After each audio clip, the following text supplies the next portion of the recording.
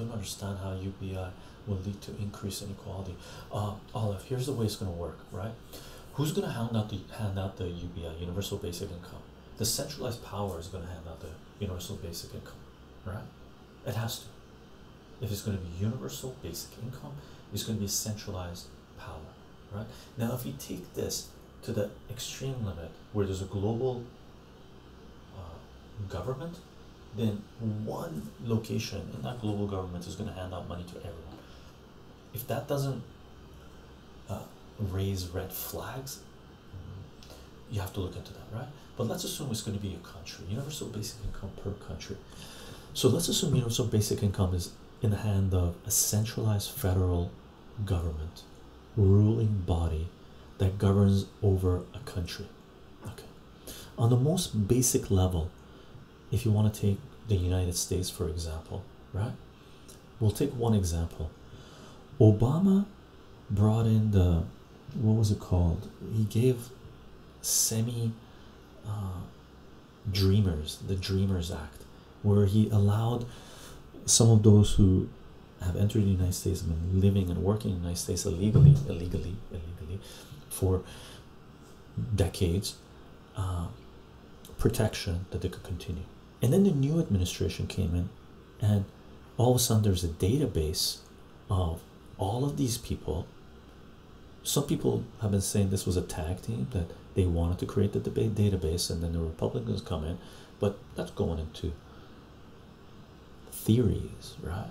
Let's stay with the facts. The new administration came in and they have this database, and they, with the central government policing, ICE, they've been zapping people up, right, or sending letters to people.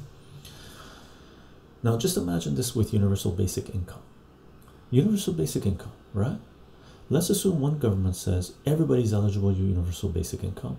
Another government comes into power, right? Another party comes into power, and that party all of a sudden criminalizes a certain type of behavior in that society, right? Let's say prohibition on tomatoes. Anybody that's growing tomatoes is a criminal, and governments have done this. Not necessarily tomatoes, even though tomatoes, I believe there's a period in American history that tomatoes were even illegal, right? But many things could become illegal. Gold was illegal to hold at a certain point in US history, right? In the last 100 years, right? Many things can be prohibited by governments. So let's assume these governments, a new party comes in and prohibits something in that society, and anyone that is associated with this is now a criminal. And then they say anyone that's a criminal cannot receive UBI, universal basic income, just like the way that anybody that has a felony conviction cannot get student loans, cannot get support for housing, cannot get this, right? All of a sudden inequality, right? That's on the most simple level. Did that answer your question, Olive? Once you centralize power, that power can do whatever the hell it wants to the society. And once you centralize power, okay, those who want to corrupt this society or control the society have their jobs cut out for them, because they don't have to go all around the country to corrupt, right, to take over.